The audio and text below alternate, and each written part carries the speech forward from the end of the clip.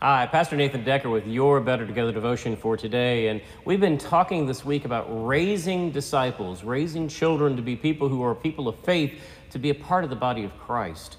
And as a part of that, I've got to say one of the most important things that we can ever encourage children to do is ask. Ask questions. So many times, our faith tends to be a faith where we are dispensing answers rather than encourage seekers, encourage knockers, and encourage askers.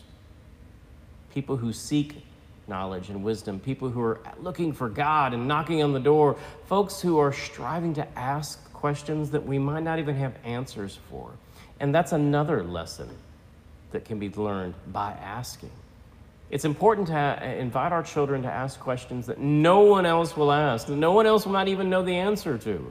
And so one of the more popular questions I get as a pastor when I gather with children and we're talking about maybe the Genesis story, and we talk about Adam and Eve and the beginnings in the garden. And I remember one little boy, he suddenly came to and he asked me a question. He said, "Wait a minute.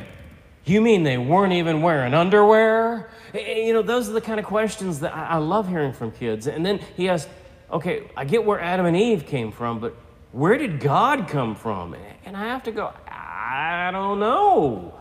And it's okay not to know. And especially as a pastor or as a parent or as somebody who's the mentor to a child, it's extremely important to show them that you're okay with being uncertain, that you're okay with not having all the answers, that you're okay with being a part of a faith that doesn't hold this list of big, long answers and doctrine that'll make sense of the whole world, but instead be a faith that grows within you and grows with you on the journey. Our kids, as we raise them, need to have the security of knowing that God loves them unconditionally.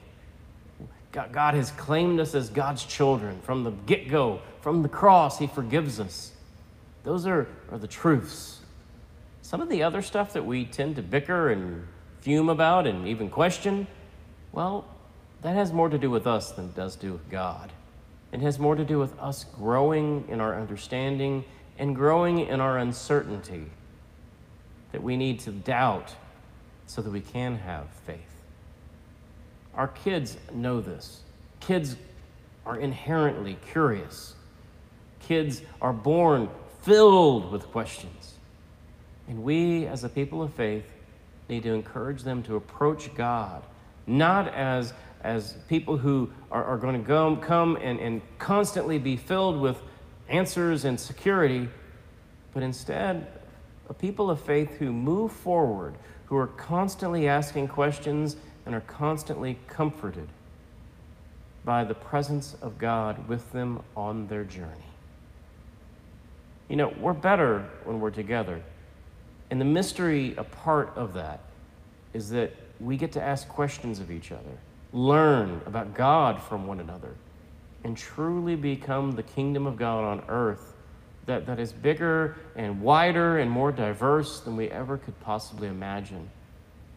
Going back to that Genesis story, we're created in the image of God, and I haven't quite figured out how you draw that, how you put that in film, how you try to put it to pen and paper in a story. God's so much bigger than that. And isn't it any wonder that the image of God here on earth would be diverse and big and beyond our comprehension too? We should ask questions to get to know that big God and to grow together. Encourage children to ask questions, especially if you don't know the answer. Amen.